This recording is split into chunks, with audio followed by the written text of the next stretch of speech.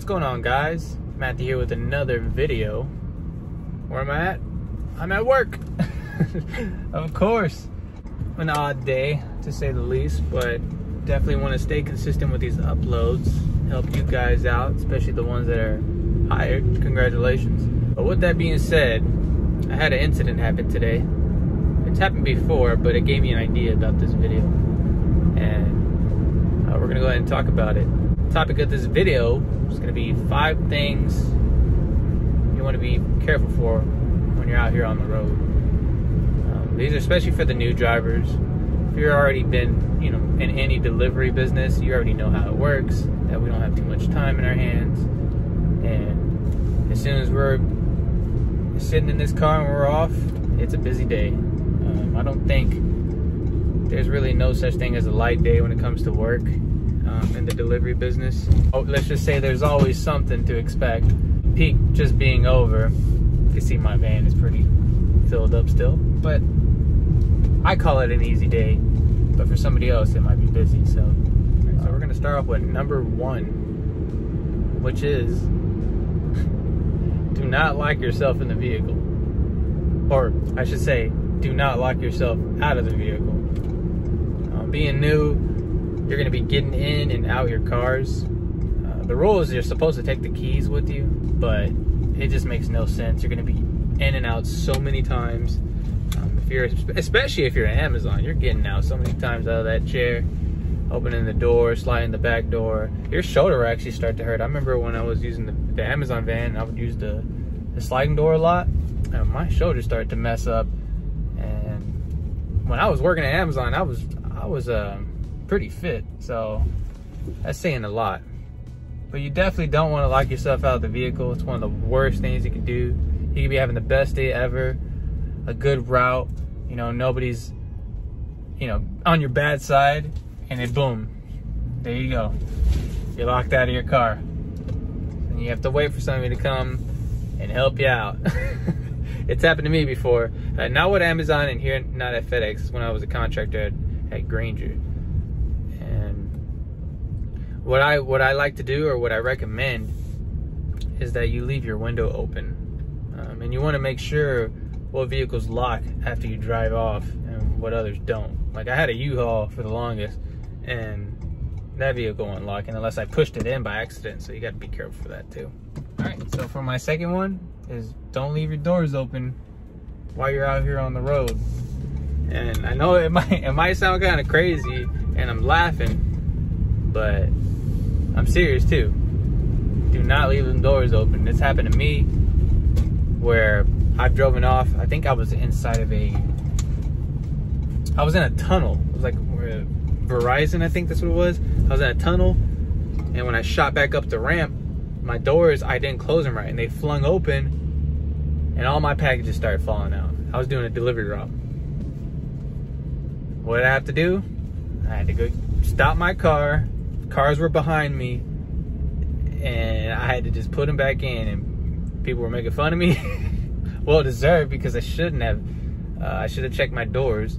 It's a lot easier now to know when your doors are open. Like in this van, it'll let me know rear doors open. But I was driving like a 2000 GMC. It was a really old vehicle.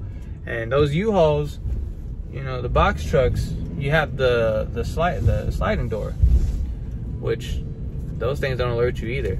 So you got to be very careful when doing that. You want to be in a good routine and making sure that your door is closed, because if not, especially for me having a pickup route and my van is almost full to the top, you got to be really careful. So it sounds so like, why would I leave I know how to lock a door, I know how to close one, but when you're getting in and out of the vehicle so many times, you might forget. So always just do a checklist of that. I do that even still today, where I'm just getting in and out the car, and I want to make sure that that door is not left open, because I ain't trying to get in trouble. I like my job. Number 3, before I go ahead and pick up this stop,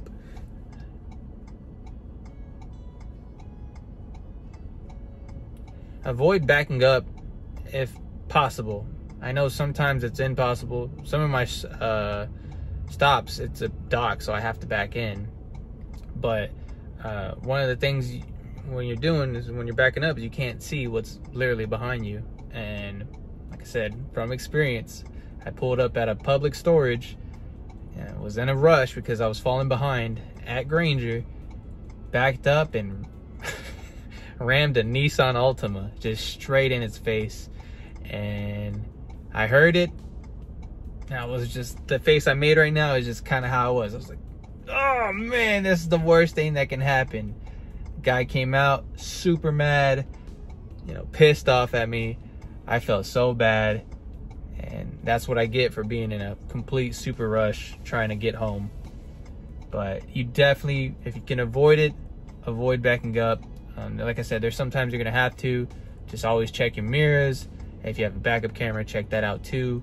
Not every vehicle that I drive here at FedEx has a backup camera, so you just want to be very careful when backing up. It's something that they teach in the class, and I really think that was true. I think at Amazon they don't let you back up at all, so I don't think that's right. But I think if you're backing up, it should be taught the right way, and you should be very careful whenever you have to. So that's number 3 on my list.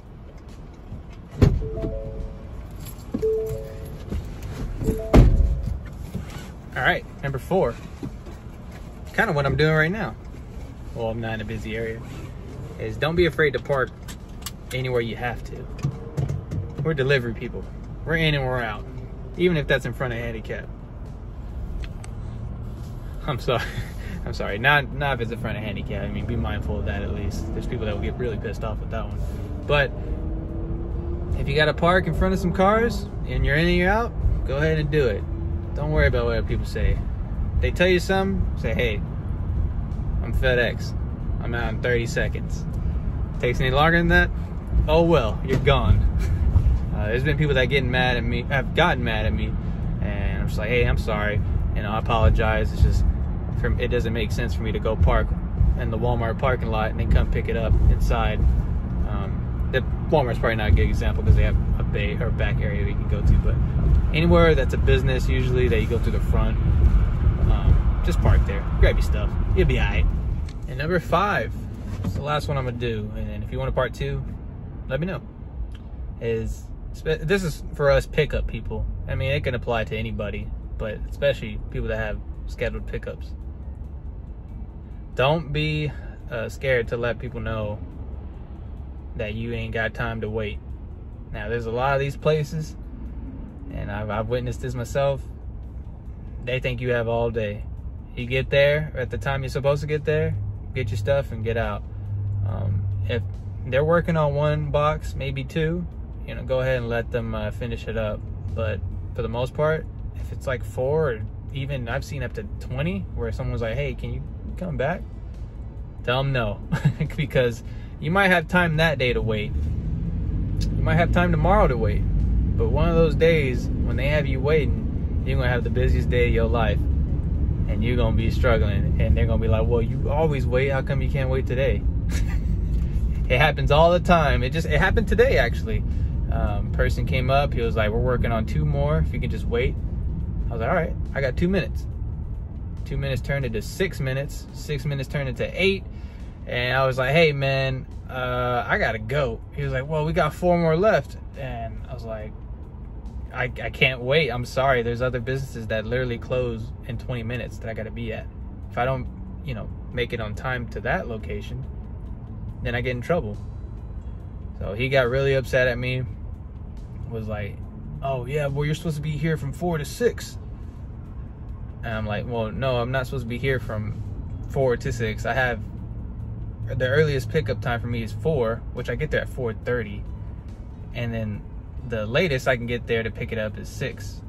I told him, I kind of explained to him that the way my route is, this is the best time that makes it out for me, because if I was to change it around, then that means other places I'm going at different times. Could be possibly running late, and it causes a big headache. If you wait for one person, then you're waiting for everyone eventually. And we don't have time for that. We got to get our stuff and go, especially my route. You see all these boxes back here? I got to bring them back to the station.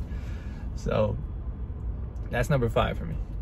I hope you guys enjoyed this video. It's just something I thought of real quick. That incident happened literally like an hour ago today, And like I said, I apologize to that guy. I wish I could wait until he was done, because I don't like getting people upset.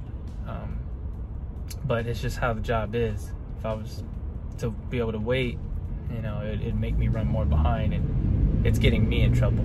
So as you can see, I'm losing light. I'm gonna go ahead and let you guys go. I'm almost done with the day. I'll see you in the next video. Peace. And don't be on your phone and driving.